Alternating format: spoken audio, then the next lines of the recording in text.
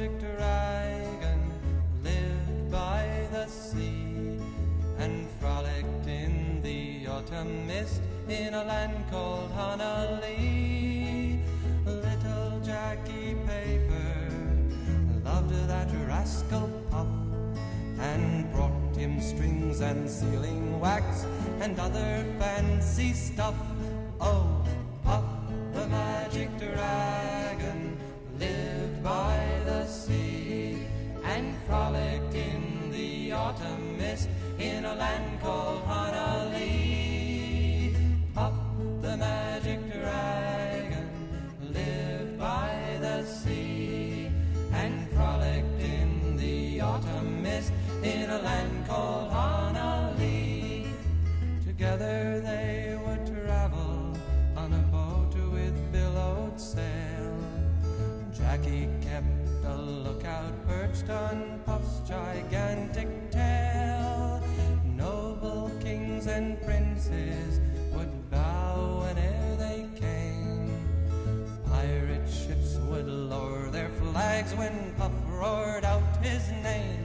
Oh, Puff the magic dragon lived by the sea and frolicked in the autumn mist in a land called Honolulu. Puff the magic dragon lived by the sea and frolicked in the autumn mist in a land called Honolulu. A dragon lives forever, but not so little boys.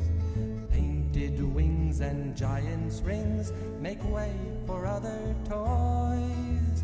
One gray night it happened, Jackie Paper came no more, and Puff that mighty dragon, he ceased his fearless roar.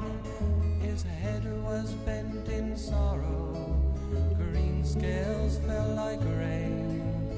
Puff no longer went to play along the cherry lane. Without his lifelong friend, Puff could not be brave. So Puff that mighty dragon sadly slipped into his cave. Oh, Puff the magic dragon lived by the sea and frolicked in the autumn mist in a land called Honolulu. Puff the magic dragon lived by the sea and frolicked in.